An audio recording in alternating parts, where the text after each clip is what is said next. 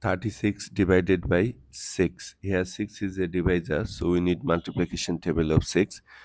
6 times 0, 0, 6 times 1, 6, 6 times 2, 12, 6 times 3, 18. To find out the multiplication table of 6 easily, you need to add 6 with the previous step, that is 0 plus 6, 6, 6 plus 6, 12, 12 plus 6, 18, 18 plus 6, 24, 24 plus 6, 30, 30 plus 6, 36. So this is the trick, right? So 6 goes into these 3 how many times?